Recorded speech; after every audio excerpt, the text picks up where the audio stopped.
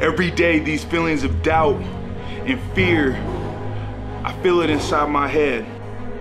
Every day, I feel skeptical of what I'm able to do and what I'm not able to do. And yet I've come to recognize that's Satan. I hear the voice of Satan in my head every day. I hear it every hour. And yet I'm not living on Satan's terms. I'm not even living by man's terms. I'm living by God's terms. And by myself, I am weak. By myself, I will bite into that trap of thinking that I'm not able to do something. Biting into the illusions that are played into my head. But it's like, you know what? Why am I scared of Satan? Why should I be afraid of something that lives off of illusion? I'm here in reality, and God has shown me that I should fear no man, and by all means, should never fear Satan.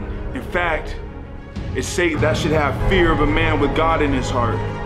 Because a man with God in his heart is not living by man's or the world's terms, but he's living by God's terms.